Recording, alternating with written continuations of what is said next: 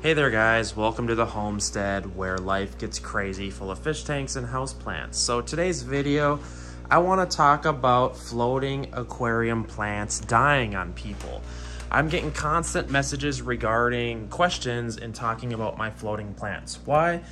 Because I'm the master at them. We have Sylvania minima right here. We have dwarf water lettuce. We have regular water lettuce. We have duckweed for days. We just literally have every floating aquarium plant here in the house. And I want to do a video telling you why your floating aquarium plants are dying. Okay, so let's deep dive into this. Number one, let's go over here in my office. Turn on the light here. This is where I do a lot of cool podcasts and such. So, and also guys, subscribe to my main channel, Palmer Aquatics, Aquarium Life, baby, because it's literally life. So, let's kill the lights here for a little better view. Shut the door. Okay, so there's a couple aspects that you need with floating aquarium plants to succeed. Let's take the covers off of here. So, this is, for the most part, duckweed. As you can see, there's maybe some Sylvania minima in there. It's like the Sylvania, actually that's not minima. Minima has like the little hairs on it. This is what the minima looks like. It almost looks like a cat tongue. This is maybe one of the sturdiest plants in the house. But you can see here, some of these plants are dying. And what happens is, the number one reason aquarium floating plants die on people is a handful of reasons. Number one is going to be surface flow. If you have a hang on the back filter, you know, the ones that go on the back, and they have a stream that's coming out and it's creating a lot of current, aquarium floating plants do not like that. What the heck is this extension cord for? I don't like that.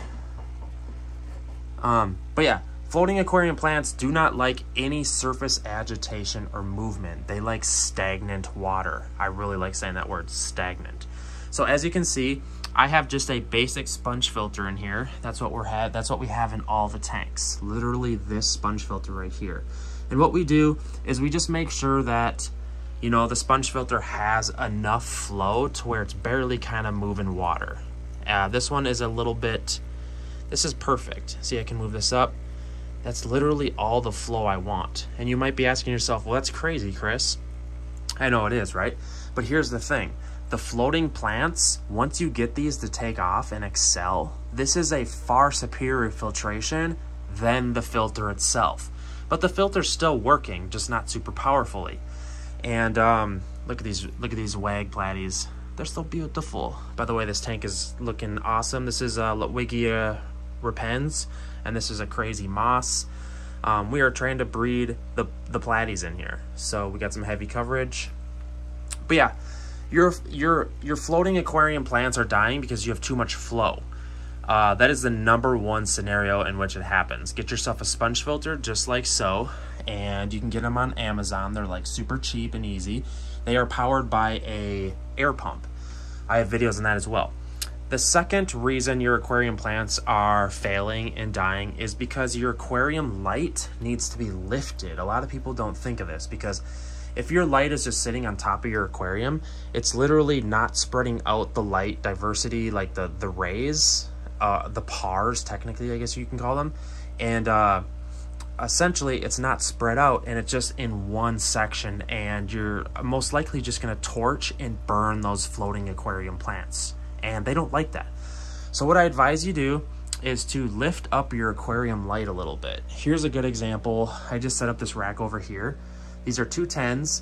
This is even a little bit high. I would say maybe like 4 to 6 inches at height. I just went a little higher just because, I don't know, it's not a huge deal. But as you can see, these floating plants are doing amazing and they are not dying. And it's a huge deal when you get these floating plants to take off and do well in your aquarium because it's crazy amounts of filtration. What else here?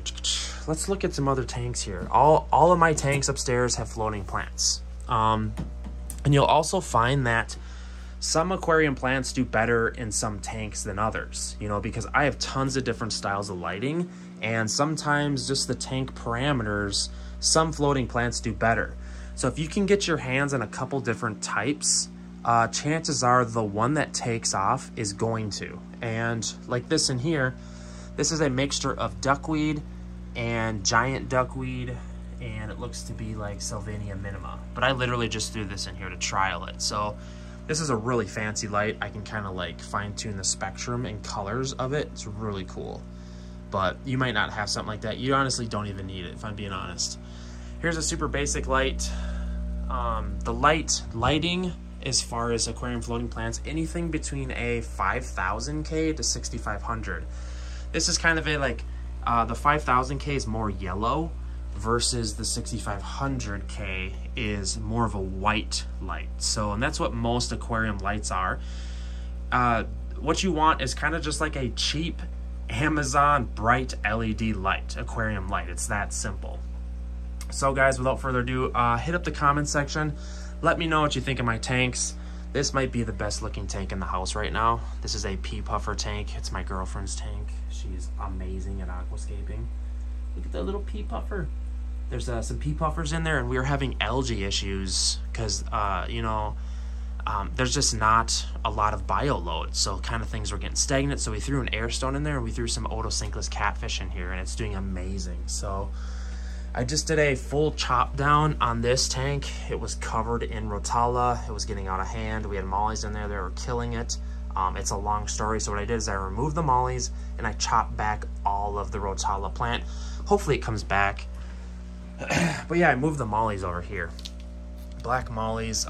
This tank was growing tons of algae, and I figured the mollies would just kind of feed on it and it would be a great scenario. But yeah, so let's put these lids back on.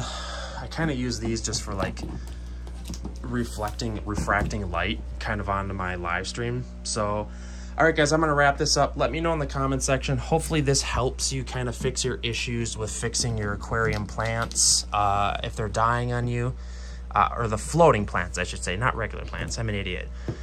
Come on, buddy. So yeah, let me know in the comment section. If you guys want help, I will be there. So, woo-hoo!